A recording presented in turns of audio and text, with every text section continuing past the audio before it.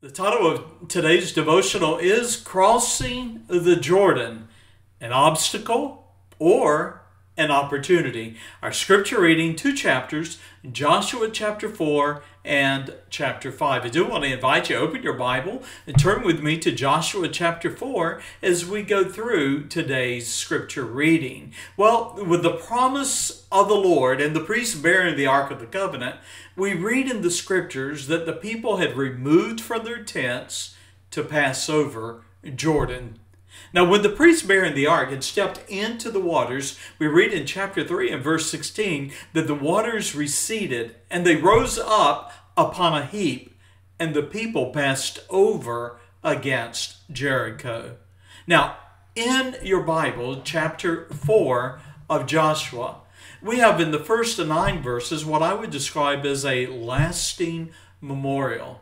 Now, think about it. What a glorious event in Israel's history, and one that the Lord commanded Joshua to memorialize in a physical memorial of 12 stones.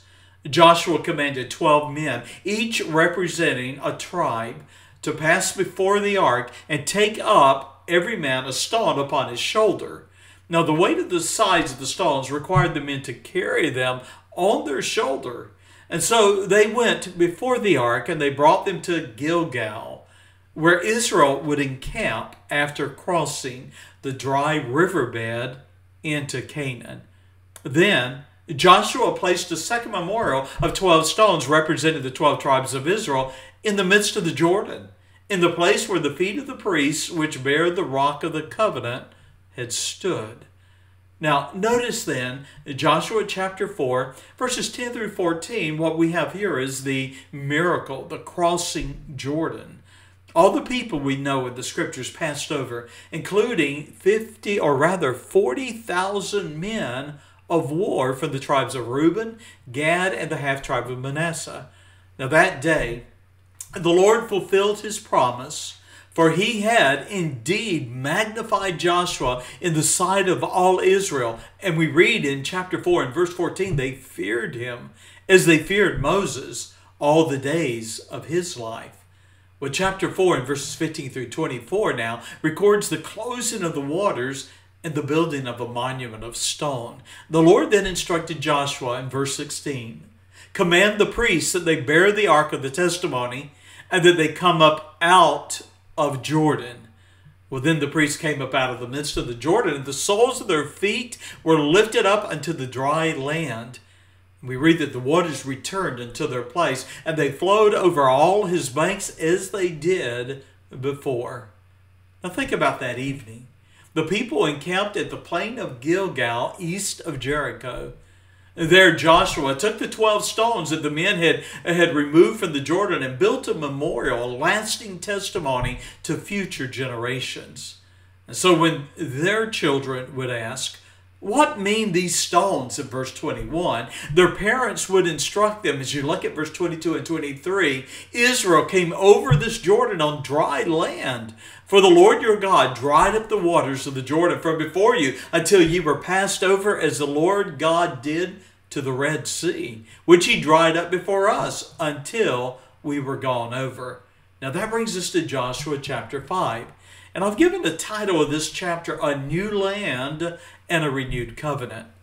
Now notice then, chapter 5 and verse 1 is an interesting description of the demoralized adversaries, the enemies of Israel that were watching the waters of the Jordan separate. We read in chapter 5 and verse 1, all the kings of the Amorites, which were on the side of the Jordan westward, and all the kings of the Canaanites, which were by the sea, they heard that the Lord had dried up the waters of the Jordan from before the children of Israel until we were passed over, that their heart melted, neither was their spirit in any more because of the children of Israel. In chapter 5, verse 2 through 9, we have the renewing of the covenant of circumcision. Now, circumcision had been observed in Israel during the wilderness, or had not rather been observed during the wilderness wanderings. However, in the new land, the Lord commanded Joshua to circumcise the men of Israel. And so circumcision, you understand, served as a reminder of Israel's covenant with the Lord. It was a testimony that the Lord had rolled away the reproach of Egypt, chapter 5 and verse 9. And so we ask the question, what was the reproach of Egypt? And I believe it was the reproof of the faithless generation. The generation before them that had refused to believe the Lord, and they had turned back from the promised land. The name of the place of circumcision would be Gilgal, meaning rolled away. Rolled away what? Rolled away the reproach of God's people. Well, chapter 5 and verse 10 through 12, we have the celebration of the Passover. Now, remembering God's grace and His goodness, Israel reaffirmed the Lord's presence, and they observed the Passover, the Feast of Unleavened Bread. And then the next day we read, chapter 5 and verse 12, the provision of manna, the daily bread, ceased, and they did eat of the fruit of the land of Canaan that year. Well, drawing to a close, notice if you would, chapter 5 and verse 13 through 15, here we have a heavenly vision, a pre-incarnate appearance of Jesus Christ. Now, when Joshua came near the city of Jericho, obviously looking at the city and looking at the walls of the city, we read in chapter 5 and verse 13, there stood a man over against him with his sword drawn in the land. Joshua bravely went to the man and he asked, "Art thou for us or for our adversaries?" Then the man introduced himself, saying in chapter 5 and verse 14, "Nay, with the captain of the host of the Lord am I now come." When Joshua sensed that he was in the presence not of a man, but of the Lord Himself, we read in chapter 5 and verse 14 that he fell on his face to the earth and he worshipped. And he said unto him, "What saith my Lord unto His servant?" And the Lord, the captain of the host, ready for battle, said unto Joshua, "Loose thy shoes from off thy feet, for the place whereon thou standest is holy." Well, here's a closing thought for you. What made the ground where Joshua was standing, what made it holy? And the answer is, it was the presence of the Lord. When Moses had drawn aside to see the flaming bush in the wilderness, we read that he had removed his shoes because he understood he was in the presence of the Lord. Now Joshua did the same. With his shoes removed, Joshua bowed his face to the earth.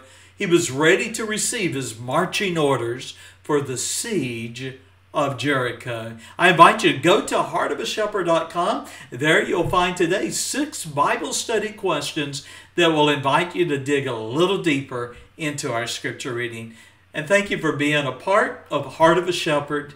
God bless you, and bye-bye.